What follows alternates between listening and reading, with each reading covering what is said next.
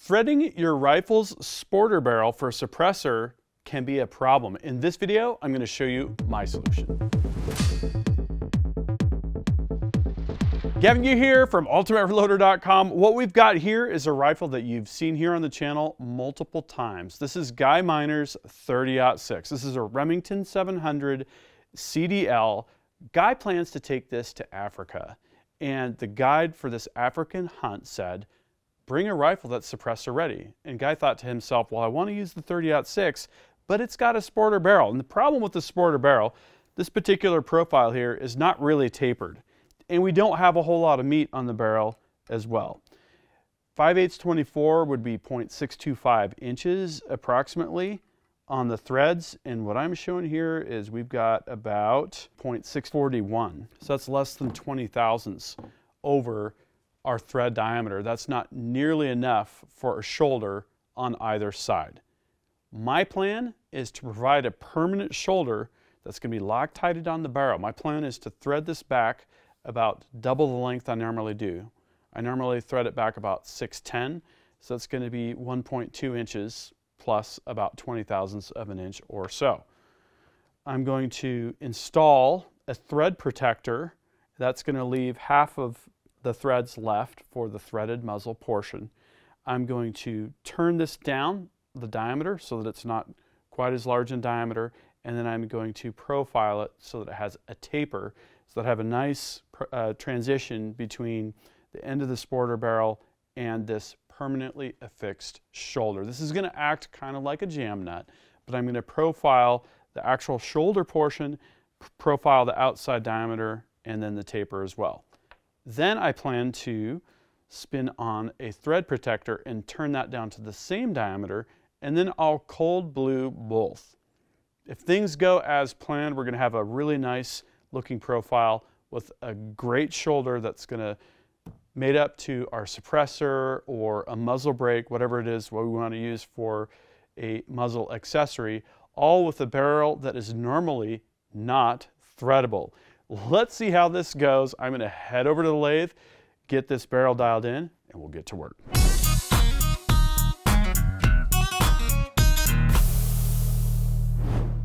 So I had a slight change of plans. It turns out Guy Miner came by the shop. Thank you, Guy, for coming by. Hey, you bet. I got to see some stuff I'd never seen before. Yes. Where we started at was, so Guy brought the rifle in. He had taken it apart. The trigger was still on the barrel to action. And with this Precision Matthews TL1660, I've got a over 2-inch bore. I can get that whole barrel to action inside the spindle if I don't have a trigger hanging off. So I removed the trigger. I installed the barrel to action in the lathe. I'm using the True Bore alignment system from Straight Shot Gunsmithing. And typically I would use the SSG range rod, but I didn't have the right size bushings for this. So I used an indicator. We went right inside the bore. We went kind of right near the muzzle, and then we went in about 1.5 inches to get two different readings, adjusting the axial and radial adjustments until we were within about 2/10,000ths of an inch, which is plenty good for a muzzle threading job. With the chamber threading job, I'm even a little bit more OCD about how we get that put together. So I also drew up a bit of a diagram. I wanted to calculate exactly how long I needed to thread the tenon so that I had the thread protector screwed on and Loctited in place, and then had about 610 thousandths of an inch of threaded muzzle total.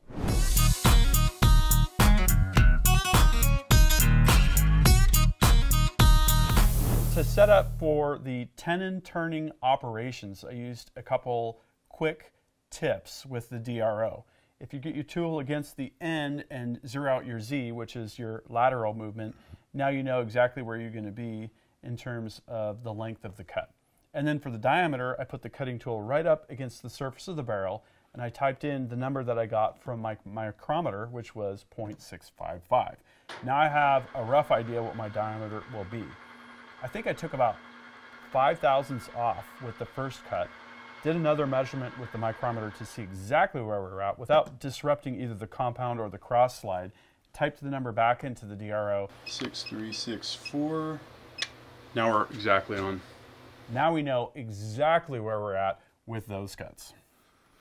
Is that where I saw all the finish disappearing off my Yeah, rifle? yeah, it was black and that it was was pretty silver. neat. Yeah, yeah. Turned right down to bare metal. Very, very good contrast on that. And this, with the grooving operation, I did basically the same tricks with the DRO. Figure out where that grooving tool needs to be, set it to 0 right where we were down on that turned tenon area, and then I know I need to go down 55 thousandths of an inch on the diameter for that thread relief. We stop and then coat the entire tenon area with a die chem. Now we're ready to set up for and do our threading.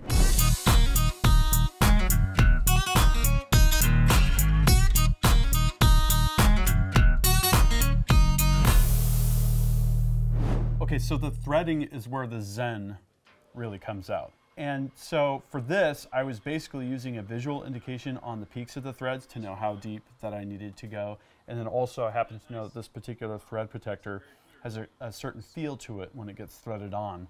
And here I was using about 5 thousandths of an inch pass to begin with, and then I went to 2, and then I went to 1, and then finally we ended up at 1/2 thousandth. That's going to give you that last really nice, you know, cleanup pass. Compound is set at 29 degrees so that we're cutting mostly on one side, but also cleaning up incrementally that right-hand side of the thread as well. I was impressed when we actually just threaded it on, no problem. Like, hey, the magic worked. Absolutely. So we cut the tenon and threaded the tenon about twice as long as it needed to be. The next step was to thread on a thread protector, just like this one, and to Loctite it in place.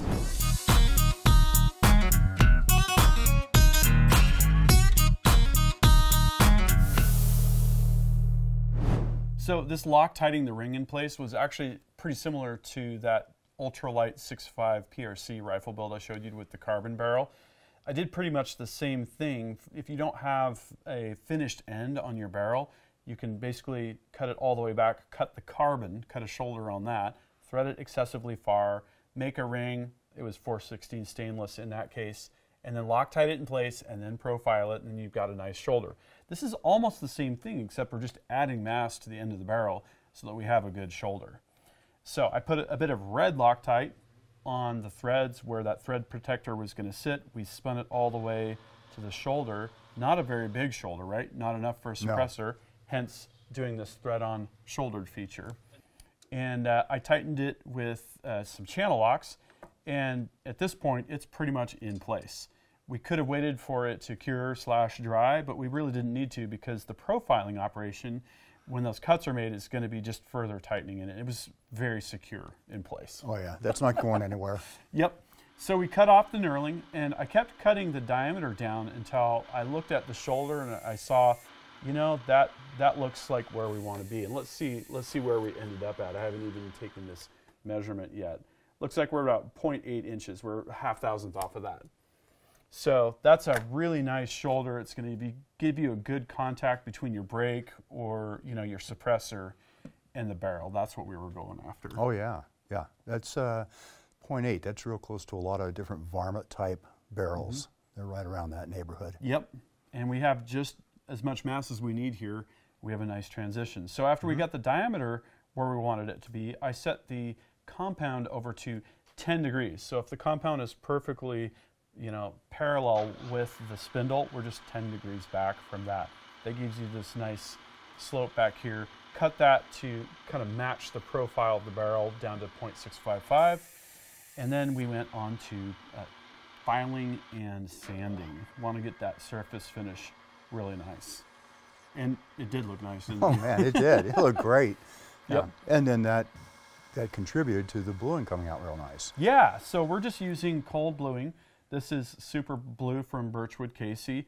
I used a Q-tip and used a couple different spindle speeds. I like to have the lathe running. You want to protect your ways because it's going to blue your ways. If any drops of it or, you know, little debris gets down there, you don't want that. So we're using paper. Paper is safe around a lathe. Cloth is not. And just ran the Q-tip on there. Got the threads real good. That'll help with corrosion. Not that you're going to have corrosion because you're going to keep them greased, right? Absolutely. Good deal. So we increased the speed. I put a little bit of oil on a blue shop towel some of that Viper's venom actually, and kind of ran that over there at a high speed, and that kind of polished it out and got it uniformed, the actual, surface of it. And I didn't mention, we also profiled the shoulder. We did a cut before the bluing to get that shoulder perfectly, perpendicular. So, at this point, we've dialed it in. It's running perfectly true with the bore, not the outside of the barrel, but the inside, right? I would say that's the important part. The part that matters. Absolutely. Yep. We've got everything done. It's cold blued. We took it out of the lathe, and then we took it down to the industrial yard where we've got all the steel set up to shoot.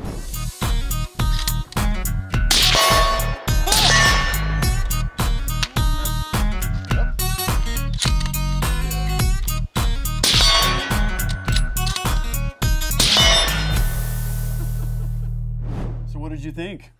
That is the quietest and softest kicking this rifle has ever done. You know I like to run full bore hunting loads through it. And I did, and we shot those, and it was like, this is nice. Yeah. Made a real difference. A little bit of POI shift. It felt like our shots were down a little bit. Possibly, yeah. So it'll be interesting to zero this out and see with the suppressor and without it, where your shots are landing.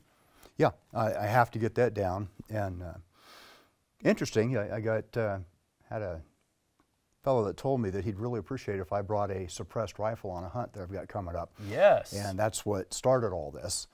Yep. So that's why we have a can on the end of my 30-06. Yes, so as a teaser, Guy's going to be going to Africa this summer. He's going to be taking down some awesome animals, and we're planning to bring you all some awesome content. And this is kind of the kickoff to all that, I suppose. Yeah, I think so. Yeah. So, yeah, that cat's out of the bag now. Yep, really, really good stuff. Okay, so a couple other things. You all have heard here on the channel that we've got rifles.ultimatereloader.com. We're going to be doing some full custom builds, and we're also looking at doing gunsmithing for the general public. So if you're interested in this sporter barrel threading or other kinds of gunsmithing work for precision rifle, you're going to want to go to rifles.ultimatereloader.com and get on our wait list. That way you'll get updates as we start to roll out some of these services. Also, I'm excited to announce that I've just onboarded the Sonoran Desert Institute. Sonoran Desert Institute is an online accredited college. If you're looking for a way to take your hobby to the next level, Sonoran Desert Institute can help. Visit sdi.edu or call 480-999-4767 to learn more. Thank you, Guy, for bringing this rifle. This is an awesome project, man. Thank you for turning the barrel, and we got to play with the suppressor a little bit. Good stuff. It is good stuff. Yeah, now, okay, so for the comments section, what suppressor should Guy buy for hunting? That's the first question. The second question is, what did you think of this adaptation of a sporter barrel for a suppressor or a brake? Did you like how this came out? And then, what are you shooting? Are you shooting a sporter rifle with a suppressor on it or a brake on it? Tell us about your setup. Thank you for watching. That concludes this video, and that means it's time to wrap it up. I hope you liked this video. If you did, please give it a big thumbs up. Also, make your voice heard. If you have something to say, please drop a comment. Make sure you're subscribed with notifications because you're not going to want to miss the awesome content that is coming up. And finally, flex your reloading pride. You could look great in one of these t-shirts. We've got multiple designs at the Ultimate Reloader store. I'll see you later because I'm off to go shooting.